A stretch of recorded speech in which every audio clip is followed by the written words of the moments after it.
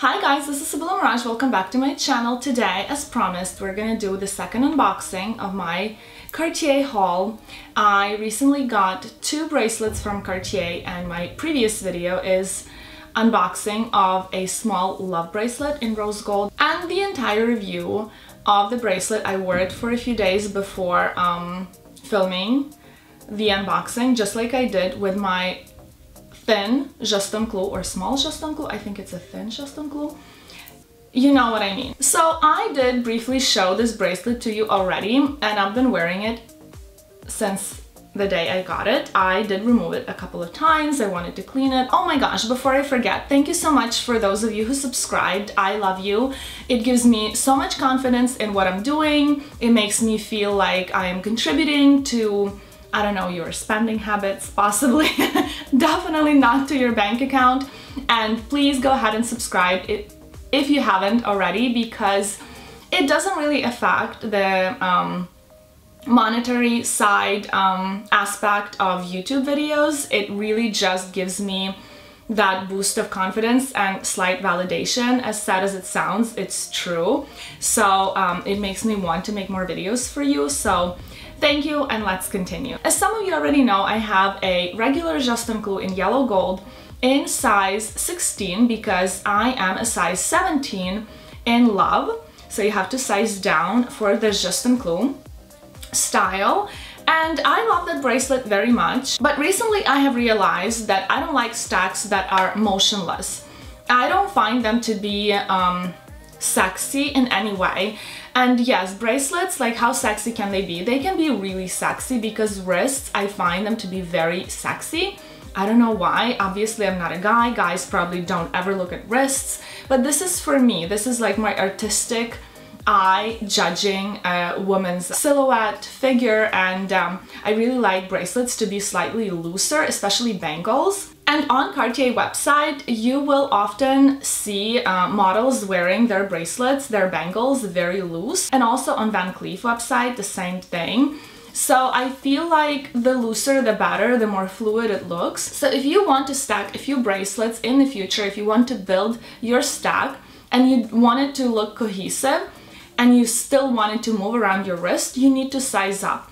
Everybody says love bracelet should be snug, it shouldn't easily turn and twist. My love bracelet, a small love bracelet, it is this is sideways and it moves so freely on my wrist. And I know that if I purchase at some point in the future 1 or 2 more bracelets, they will still be moving around. And that's kind of what I like. I have seen this very unattractive picture of love bracelets stacked, maybe some other bracelets too. It looked like these tribal women who wear neck braces, these rings on their necks to extend their necks, to elongate them, these like torture devices because it's considered beautiful in their culture, which is totally, you know, okay. I mean, we still wear corsets, or at least I do. But yeah, it looked very torturous, suffocating for that poor wrist, and I don't even know why she took that picture and posted it. Maybe she just wanted to show her entire collection of her bracelets, but it doesn't look good. It kind of reminds me of I think hers were in the same size, like Kylie Jenner a long time ago. She had like this huge stack of love bracelets and it looked so bad and so tacky. No offense, but it's like too flashy, too much over the top, like with brows and lips and bracelets. It's just too much, just chill. So I decided that I need to size up and wear that stack separately. By now I have stacked this guilloche, white guilloche bracelet with these 2 rose gold bracelets and they look amazing. This one was sized specifically to be a size 18, only 4 links removed, which is 2 double links, which is, anyway, in the new language it's 4 links, so 4 circles. So it's very slightly smaller than it was originally, and it stacks perfectly with these 2. So I am loving this stack. Maybe in the future I'll add 1 more bracelet and that's it. I feel like Cartier has this hidden agenda of suggesting you and brainwashing you into having your love bracelet fit snug on your wrist, because in the future they know you will need to size up. Because what if you get pregnant you know, or gain weight or lose weight, if you're thinking in terms of a stack, it's not gonna go lower than this unless you lose a lot of weight, so maybe it will go a centimeter lower, but it's gonna only have this much room for you to stack. It's not gonna go higher than this or lower than this. So this is the amount of room you literally have for your stack. So if you put 4 or 5 bracelets on this amount of space, they're still gonna have some motion to them, some fluidity. They're gonna have room to move around and your wrist will feel comfortable. Unlike if you have your love bracelet sitting right here and you have like, what, 2 centimeters to go, 1 inch to go up, and that's it. And what if it's humid outside or hot, or you go, I don't know, to Florida to see some crocodiles and all of a sudden your wrist is like a sausage constricted by those bracelets. So please don't listen to what Cartier essays suggest, and it's very important for the beauty aspect to have your bangles move around. And another myth that Cartier essays are trying to kind of push on us, I feel like, or they're trained to say, is that if the bangles with these screws bang against each other, then it's like they clash or whatever. They're gonna break. I used to think that in the past, but I have not taken this bracelet off. It's been banging because I have worn these two with my regular Juste in a size 17, because it actually stacks really well with these because it's pretty chunky. And with this bracelet, it bangs all the time. And they're also saying, oh my gosh, if it's too big, it's gonna bang against walls and everything. How? In what world? How is it gonna be more scratched? You're gonna put it on the table, whether it's bigger or smaller, it's gonna scratch the same way. If it's gonna scrape against the wall because you're drunk, stumbling to find your home in the middle of the night, then it's gonna bang anyway. Like, come on, don't get drunk. Because these myths, I can't. They're so cringy, I can't. Now, because I have this one, and I still am talking about the love bracelet because I'm so obsessed with it, and I'm obsessed with the fact that it's moving and it's like comfy and it looks so cute and sexy, because even when it's here, when I'm doing something and it falls down all the way down here, well, it's not that low, but if it falls down here, it looks so feminine. I like hearing the sound of it, and I just love it. Don't listen to anybody, listen to me, okay? That's the moral of today's video. Of course, don't listen to me, listen to your heart. Listen to your heart. I don't know the words to that song, but I really like it. Okay, so now about the Juste Clou. So this thin Juste Clou, and the reason I'm making this video now, it's because holidays are coming. Are you excited, guys? How excited are you? It's almost fall. I cannot believe it. I'm like freaking excited. I can't. I am a super cliche basic bitch, and fall is my absolutely favorite season. It's my favorite. It's been my favorite since Ukraine because it's so beautiful in Ukraine, golden leaves and everything. It's kind of cold and rainy too, but I really like fall. I like those warm, sunny days. I wanted to contribute to your decision making for your Christmas shopping, because these bracelets are sold out. I know that this bracelet is impossible to get around holidays because the price point, it is $5,050 plus tax. So 5.5 grand for me, where I live, and you need to add tax for what state you are in. But I don't think it is worth it, because this love bracelet, it doesn't have diamonds, and it is $4,750 plus tax, so it is exactly $300 less than this bracelet. This one has diamonds. This bracelet without diamonds is $3,600, so it's about $1,000. This one is $1,150 more than the plain one, plain Juste Clou in thin. But this bracelet, the Juste Clou bracelet, and I'm gonna repeat what everybody is saying, it's very lightweight, it's hollow. It has a spring inside. It has like this little device that is allowing it to open and snap back together.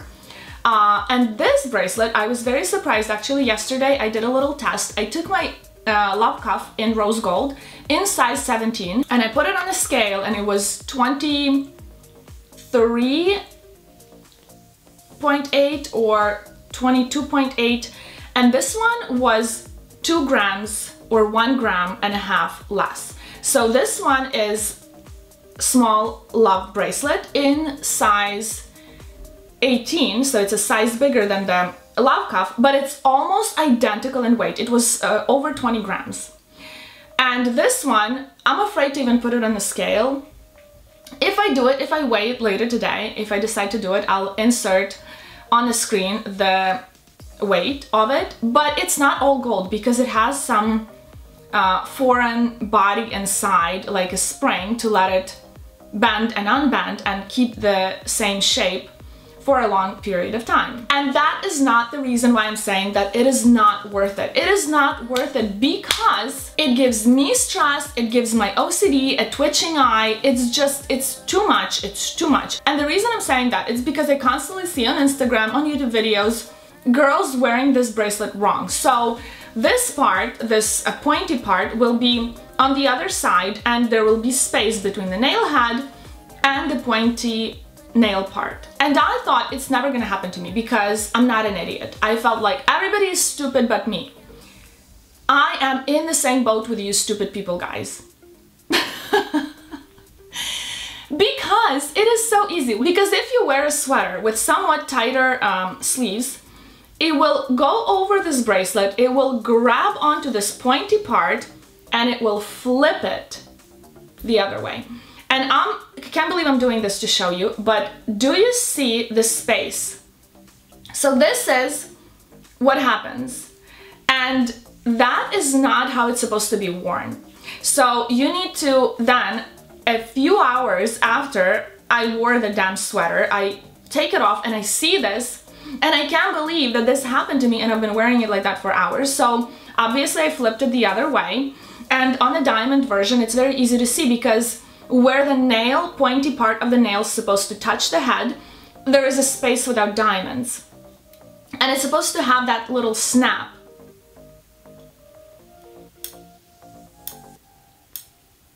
Like that. So it's not supposed to be on the diamond side, it's supposed to be on the little bit without diamonds. But when I spoke to my essay, she did show me this little, because I told her, hey, what pisses me off the most is when women wear it like open and it's like probably not good for the bracelet. And she said, yes, it's like that. And she like literally twisted the bracelet to show me. And then she said, you need to flip it the other way back to normal, because if you wear it like that for a long period of time, I don't know what's gonna happen to the bracelet. And the fact that she doesn't know what's gonna happen to the bracelet freaks me out. Like, it really puts me off wearing this bracelet because you don't feel it. This thing will get caught, this little thing will get caught, travel over, and you will never know. So when I see girls filming YouTube videos and having it the other, and most of the time they have it flipped the other way, just open your eyes and pay attention. Like, I just want to like reach out through my screen, through my TV, and fix that bracelet for her. I literally once wanted to write a comment to this girl. I like her videos, but she keeps wearing this bracelet the other way, and I can't, it's just, it pisses me off so much. But it happens to me, and I feel like it is not worth it. It should be more, I don't know, thought through. It should not bend that other way at all. Like, it should just stop and be either very difficult or impossible to bend it the other way, and just have that spring not like motionless to the other side. I don't know, but that's kind of my idea. So Cartier, take notes, okay? Other than that, I really like it. I enjoy it very much. I like the size. I like how it sparkles. It has more diamonds than the regular Justeunclou ring, thick Justeunclou with diamonds. I don't think they have thin with diamonds anyway. So it has slightly chunkier diamonds. I thought it had less diamonds because this one is thick, but it doesn't. It has more. And it is a very good price point. So if you are not easily bothered by, you know, imperfections, you're not OCD about like little things, but if you are more easygoing, which is great, you should be like that, you should relax, you should chill, then this bracelet is definitely for you. I highly recommend it. It is very easy to take off. Let me do it without looking at it. To take off and put on. So yeah, this is what I'm saying. So it will travel this way, and it will not, look, it's not even like steady anymore. So you need to flip it like this, so it's actually closed. Please subscribe to my channel. My goal is 2,000 subscribers. Maybe I will buy something. I'm looking for any excuse. I'm looking for any excuse to keep shopping, so give it to me, okay? Thank you very much for watching. If you found this video interesting, please give it a like, subscribe to my channel, click the notification bell, comment down below, and I'll see you next Tuesday. It didn't happen Tuesday this week. It's gonna be Wednesday because I'm filming on Tuesday, but it was a very busy week. That's why, guys, you need to subscribe because you never know when I'm gonna post next. Ah! Okay, calm down. Bye, guys.